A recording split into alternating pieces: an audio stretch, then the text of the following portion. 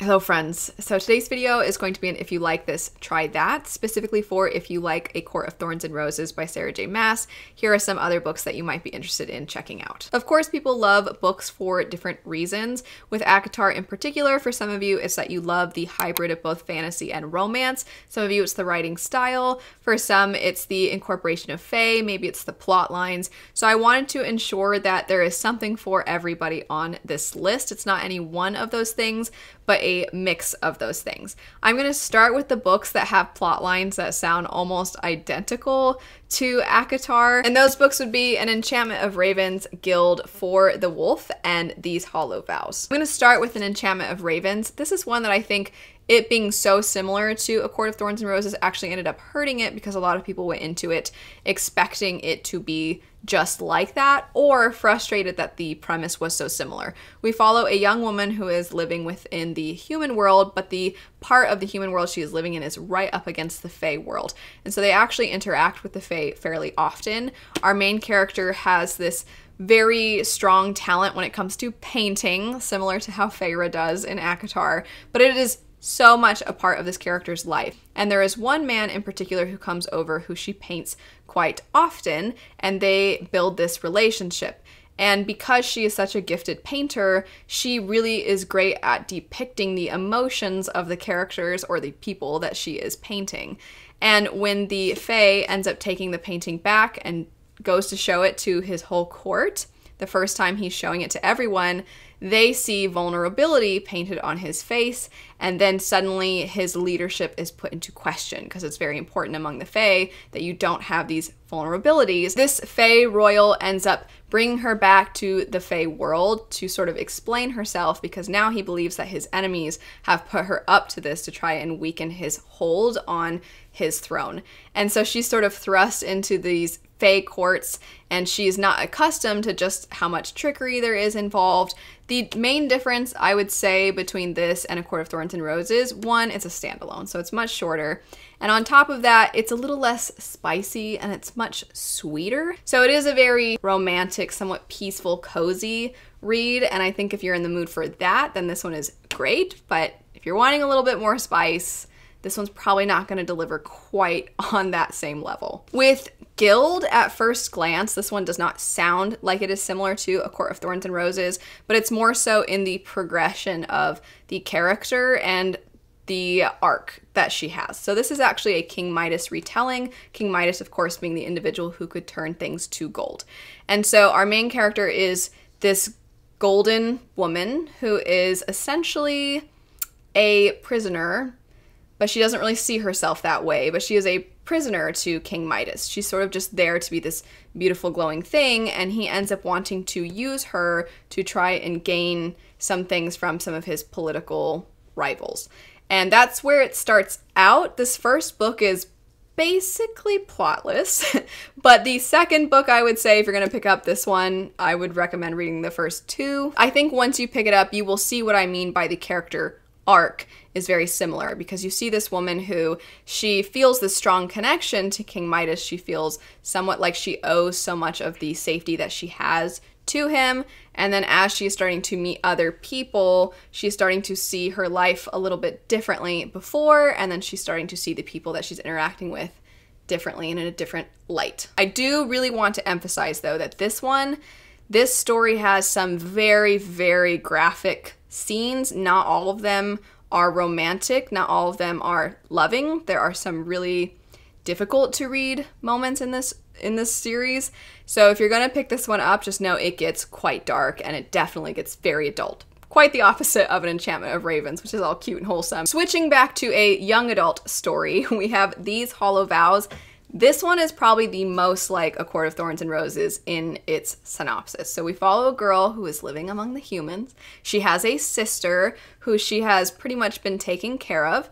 And then something happens, and now our main character, in order to do what she can to help protect her sister, she ends up going to the Fae land. And there's even the similar character types when it comes to the romantic interests of the character. So far, this first one is the only one that's out in the series, and I believe it's going to be a duology. The second one is coming out very soon at the time that I'm filming this. So this one is very angsty, very tropey, somewhat cliche, but it is so entertaining. It's kind of that cozy, familiar, fun weekend fantasy read. And I definitely think that if you're just looking for that, you're just looking to be entertained, you want to flip the page, you're definitely going to get that. I think there is some of the fun trickster side to the Fae present in this one that I don't feel is as much there in A Court of Thorns and Roses. I feel like the Fae aspects of ACOTAR are just like, look how sexy we are, and also some of us have wings. And in this, there's a little bit more to it. I'll mention the Cruel Prince series here in a little bit. If you've read Cruel Prince, I would say it's like more so that level of how the Fae behave. After that, we have For the Wolf, this one, and its sequel. That would be the completion of the story, so it is a duology. I just recently read it. I do think if you're gonna pick this one up, you don't want to wait really too long between books 1 and 2, because a lot of the world building elements play a very big role in the plotline of the sequel.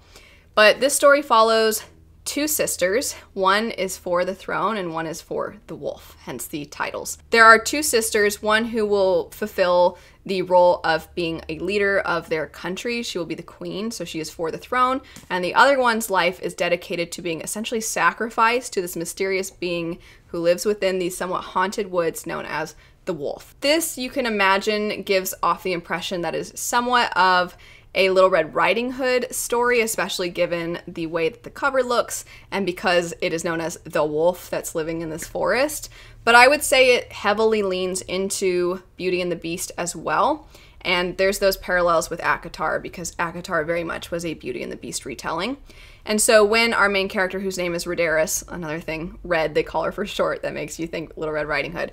When Rhaedaris gets over to the wolf, she starts to uncover that there's so much more going on with this mysterious individual, as well as the land that he is living within. This one feels a little bit more grim, almost like a grim fairy tale, but it does have some romantic undercurrents, I would say. The romance is not going to be quite as heavy as it is in ACOTAR. I think ACOTAR is more so romance in a fantasy world, where this one I would say is somewhat of a mix between romance and fantasy, and I would say the fantasy elements play a bigger role in book 2. So if you do want ACOTAR with more fantasy, then maybe try this one. I mentioned Cruel Prince a little bit ago. I'm going to bring that one up now, as well as some other ones where the Fae play a big role in the story. So starting with the Folk of the Air trilogy, also it's been announced that Holly Black is going to be writing more books in this world, following one of the characters that is young in this trilogy. I'm assuming they're older in the continuation. So you have that to look forward to if you do like this series. This one, the beginning of the story follows a young teenage girl whose family is harmed, and then she is taken into the Fae world by the individual who actually harmed her family. They owed him a debt, but now as a result of what he's done, he feels it is his obligation to raise this girl and her sister. Our main character's name is Jude. She's taken to this Fae world, but because she is human, she's very much looked down upon by the Fae, including by this young man named Carden. The thing that Jude has over the Fae is that she has the ability to lie and they do not. And so she tries to take advantage of this by becoming a spy for a notable individual within the Fae courts. And this is how she finds her individuality, her agency, and her power. Next up, we have Spinning Silver by Naomi Novik. This very much so is a recommendation because of the Fae elements, not really because of the romance. But I really love this book, and it's great, and you should give it a go. Even if you're more so looking for the romance. There's a little bit. This is much smaller of a subplot, though, than I would say in ACOTAR. But regardless, this story is kind of a historical fantasy. Our author is pulling a lot from their Jewish heritage and tying that within the story, and so you see this folklore aspect as well. Our main character, Miriam, is the daughter of a moneylender, and her family, her father is very kind. He's not very good at his job, and so he's not very good at collecting the money that he has loaned to people, and then also the interest that is owed to him. And another layer to this is because the family is Jewish, other people, he feels fearful of challenging them, of putting a firm foot down for what he is owed. But at some point, their family is becoming poor, the mother is starting to become sick, and Miriam's like, I've had enough. And so she demands what is owed to them so that she can provide for her family. and in gaining interest on what is owed to them, this attracts the attention of the Fae because in their mind she is turning silver into gold. And they are very intrigued by this because of their relationship with silver and gold. And so she has caught their eye, and now they want her to fulfill these various tasks. The Fae in this are much more of the atmosphere. They're tied to the weather. Their magic is sort of this whimsical fairy tale grim thing. They are less human-like, I would say, than what you find in A Court of Thorns and Roses. They're more mysterious, and their culture and their ways about them are hard to pin down. And so Miriam's trying to balance her everyday life alongside the Fae and trying to also, what I talked about with Cruel Prince, if you like the way that Jude has to try to take what they say and really decide what they're saying and play around with the wording, Miriam has to do that in this as well. This is adult fantasy where Cruel Prince was young adult. This one is much less of an angsty story, I think as a result especially of the romantic subplot being less prevalent. However, there are also a lot of other perspectives that you get in this, more so than I anticipated when I picked it up initially. And the other perspectives touch on some very challenging things. You have one woman who is within the nobility and how she is trying to gain power, and how that ties to Miriam is, I think, very interesting to explore. There's also a young woman who does not have the most loving, supportive home. She has to deal with a lot of violence within her life.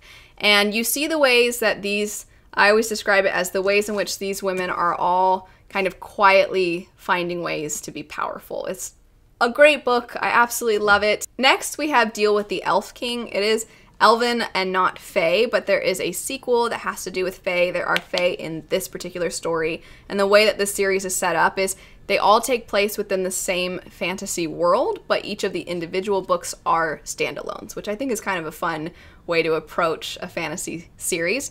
So regardless, this first one, I do think there are some parallels to A Court of Thorns and Roses. This one is a hint sweeter. It's a standalone, so the story is complete after this first book. And there are some intimate scenes, so there's a little bit of spice for those of you that like the spice.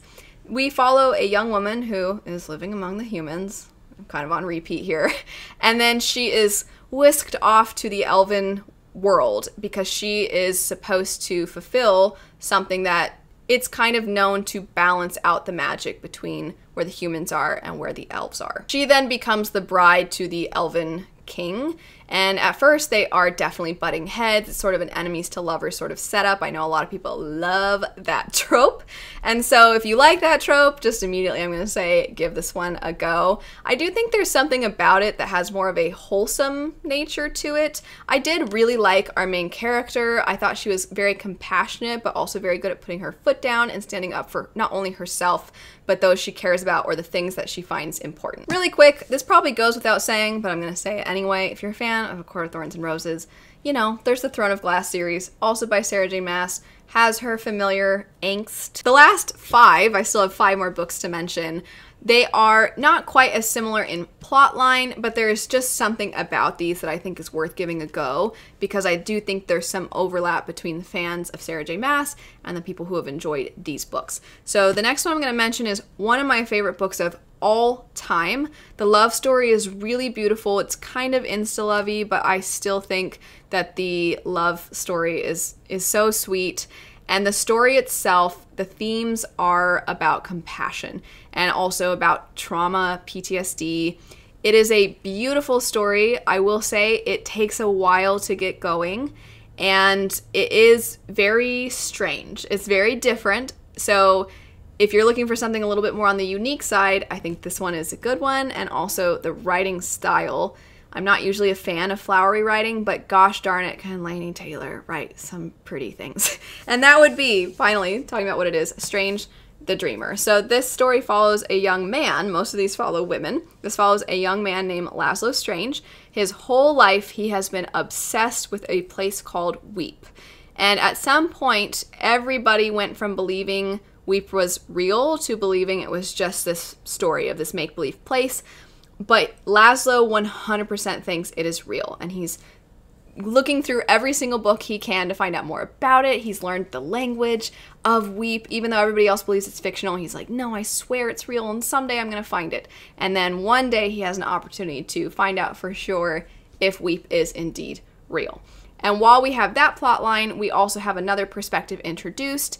And this other perspective I always describe as they are blue, they are with some other people who are blue, and you have no idea what's going on with them. It is unlike anything else I've ever read. It is a duology, so there's 2 books. This is another one where if you pick up the first one, make sure you have time to pick up the second. It leaves off with such a cliffhanger. Like, it's like the story just got cut in half. I do understand why it cut off where it did, because once you start the second one, you're going to be like, what am I reading? Because it seems like you're reading about completely different people, and it feels like you're suddenly reading a different genre. And if you pick it up, you'll see what I mean. But the way it all ties together is heartbreaking, but beautiful, and it really is just unlike anything else. The themes they're great. Next one I'm recommending purely because I think that the amount of fantasy to romance, the ratio, I just think that it's a nice balance, and it's a similar balance to what you get in A Court of Thorns and Roses, although I think this one might be more political, and that would be The Bridge Kingdom and its sequel, Traitor Queen. So this is a series where the first 2 books are somewhat of a completed story, but you will be following other characters later in the series. I believe it's a projected 6-book series, maybe even more. But in this one, you follow 2 main perspectives. These are the love interests. It's got the enemies to lovers trope. And we follow a woman who has been trained her whole life to potentially fulfill a marriage alliance with a kingdom that hers is often, I wouldn't say at war with all the time. They have had war before, but they are often somewhat more enemies than they are friends. And so her father wants her to marry the king of this country and then essentially spy for him. Lara, her whole life, has been told that they are terrible, they deserve this, they mistreat their people because of their selfishness and their greed. Her own people suffer as a result of the kinds of things they do with trade. When she gets there, though, it's not quite what she expected. And then the other perspective, Aaron, is very suspicious of her. He's not like some doofus who's like, oh wow, a pretty woman I'm married to, yay. He's like, this girl's for sure gonna report to her dad. So that makes her job harder. She's trying to prove that she's innocent even though she's not. He believes that she is up to something, but he can't help but find her to be compelling and interesting, and the way that she tries to help his own people really starts to affect him, and you see these 2 characters come together. It is very politically driven, but I do think that the romance, like I was saying, the way it's balanced in with the story, I think you will like if you like ACOTAR. The next couple are just so angsty and fun and entertaining that I wanted to mention them in case you're just like, I need that angsty feel. And so that would be The Shadows Between Us by Trisha Levenseller, and also Ash Princess by Laura Sebastian. So Trisha Levenseller, I have said before, is just such a great author for if you're looking for something sweet and cozy. I especially really like Warrior of the Wild for that. That book is just the cutest. This, though, is essentially following a villainous woman. So we follow this woman who has decided that she is going to try and seduce the king so that he will marry her, and then she'll just kill him, and then she'll just be queen, and she'll have all his power. And that's her plan. And it turns out he's just perhaps as selfish as she is, and she's sort of met her match. And the 2 of them are very wicked. So it's kind of enemies to lovers, but it's also like villains to lovers. And it's just fun and ridiculous. Ash Princess, the synopsis does not make it seem like it would be entertaining. It actually sounds like it would be very sad, and there are sad elements to it. But I think the trilogy as a whole is just an absolute page turner. So you follow this young woman who her family was conquered. Her kingdom was conquered. And she was of the ruling family. They killed everyone in her family but her. They have kept her alive to be used against her own people if they try to rebel. So if her people try to rebel, they will publicly harm her, and she just has an absolutely miserable life. You can see why I said it doesn't sound like it would be entertaining. But the beginning of the story is Theodosia deciding, I've had enough. I'm no longer going to be a pawn against my people. And so that's where the story starts. And so she's trying to kind of maneuver with court politics. This carries on into the second one as well. And then I was actually really surprised by how emotionally gripped I was by the third book, because I did always kind of go into this one being like, I'm ready to be entertained. This is a great break between all these epic fantasy series like Stormlight Archive and things. And then by the end, I was like, gosh darn it, if I am not really sad about some of the things that are happening. The last story I'm going to mention, one, it is up there in popularity. Two, the writing style. I actually really like the way that this author, Sabaa Tahir, writes. And I think that the connections between the characters, this sort of sweeping story, I just think that if you like ACOTAR, you might like this one too. So the series would be An Ember in the Ashes. The first one, it's somewhat Roman inspired. We follow a young woman who is a part of this somewhat oppressed group of people. Something happens to her brother at the beginning of the story. And then in her efforts to try to find her brother, to get more information, she ends up becoming a spy for another group of people. And we have another character who is a part of the higher class, and they are training. You have them and their best friend who are just trying to become the most elite of soldiers. And you see this character, and Laya is the girl. So you have Elias and Laya. You see them sort of, their worlds collide, and then it takes off from there. There is actually one more I'll mention, and that would be from Blood and Ash. A lot of people who like Sarah J. Maas do end up liking Jennifer L. Armentrout's stories as well. That one follows a young woman who has, for religious reasons, been kept essentially in isolation her whole life, and then she ends up developing a relationship with somebody who is guarding her, and then she starts to kind of explore her own desires while trying to also protect her kingdom from any potential harm that prophecies have spoken of. So that's from Blood and Ash. That's it for some recommendations for if you like A Court of Thorns and Roses, maybe check out all of these. If you have any of your own recommendations, I'll have a pinned comment so that you can leave your recommendations as well. But anyway, thanks so much for watching. I hope you have a lovely rest of your day, and I'll see you all later. Bye.